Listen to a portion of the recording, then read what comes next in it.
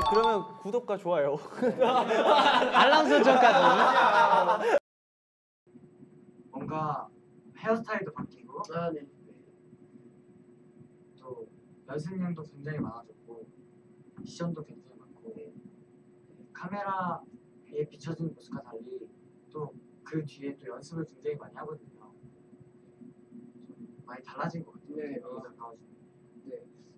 순혁 씨의 말씀은 저희가 이렇게 TV에만 비춰주는 모습이 아닌 뒤에서도 저희도 열심히 연습을 하고 있고, 네. 그렇기 때문에 저희들을 더 믿어달라는 말씀인 것 같은데요. 오늘 일단 첫 번째 손님 저희 든든한 수영이 형 보고 얘기 나눠봤습니다. 감사합니다.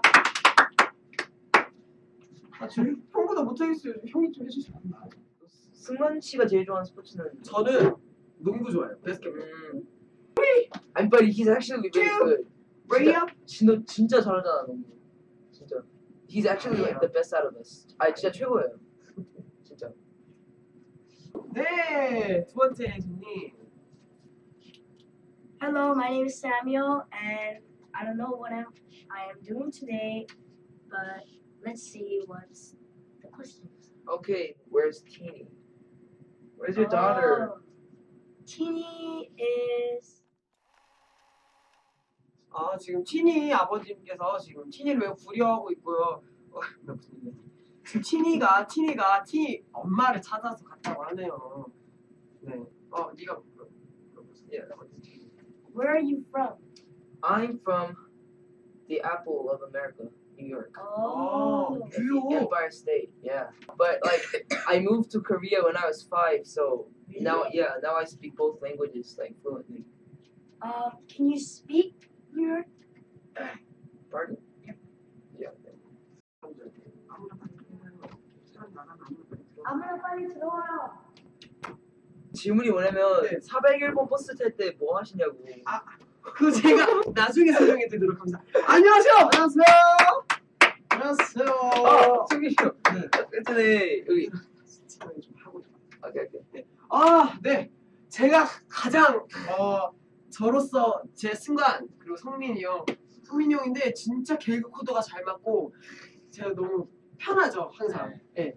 편하고 즐겁고 에너지 넘치고 그래서 곁에 있으면 항상 힘이 나는 그런 멤버입니다. 파이팅하죠. 네, 파이팅하고. 네, 자기소개 먼저 한번 크게 해주십시오. 네, 안녕하세요. Let me introduce you. 세븐틴입니다.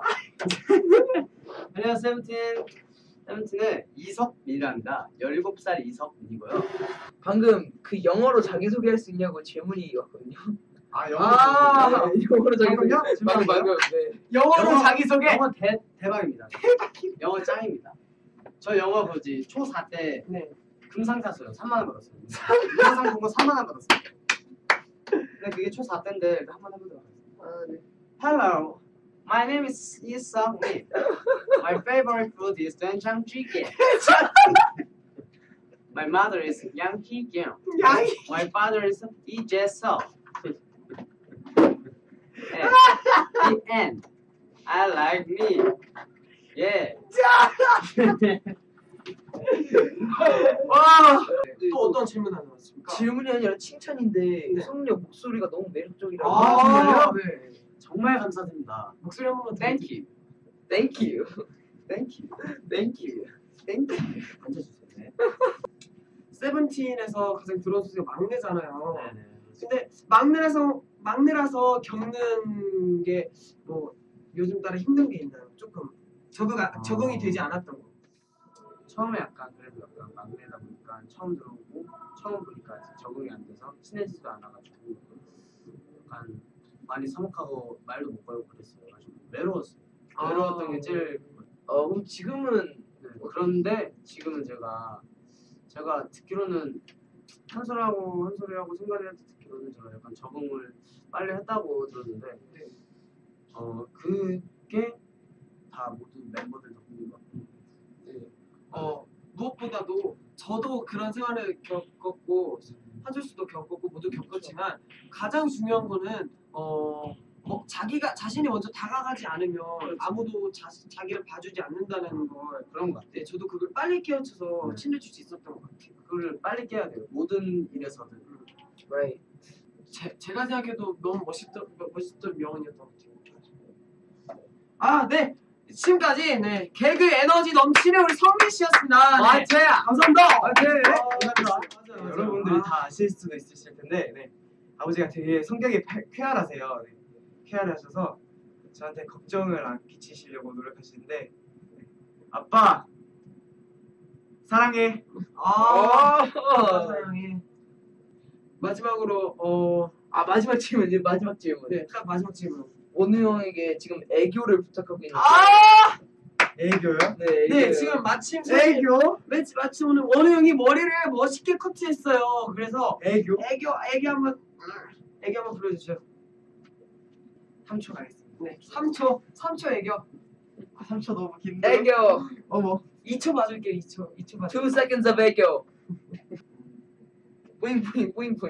하나, 둘, 셋. 뿌잉뿌잉.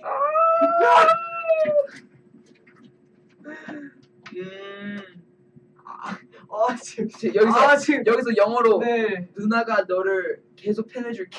누나가 널 사랑한다고 지금 댓글 올려주신 분, 감사합니다. 오마이갓 스크림 그리고 I love you 원우 그다음에 귀요미. 네, 폭발적인 반응의 주인공이었습니다. 우리 세븐틴의 미나 원우 형 이제까지 모시고 나눠봤습니다. 감사합니다. 안녕하세요. 승관 씨가 너무 좋다고, 너무 진행 너무 잘한다고.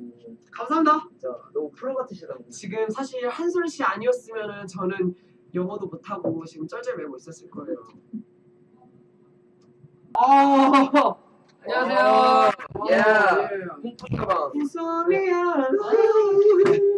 안녕하세요. 네, 안녕하세요. 막내. 이찬. 또 다른 막내죠. 사무엘이 나이로서 막내라면 실질적인 막내 우리 찬희 씨. 네. 안녕하세요. 안녕하세요. 자기소개 한번 해주시죠. 네, 안녕하세요. 저는 세븐틴의 막내이자 뿡뿡이 가방 이찬영입니다. 너무 귀엽다고. 네, 감사합니다. 찬희 때문에 누나 되어도 괜찮다. 그리고 내 나이라고 하시면서 귀여운 찬이 귀요미 플레이어. 찬이 씨가 제일 좋아하는 휴일 공휴일이 뭔지. 공휴일이요?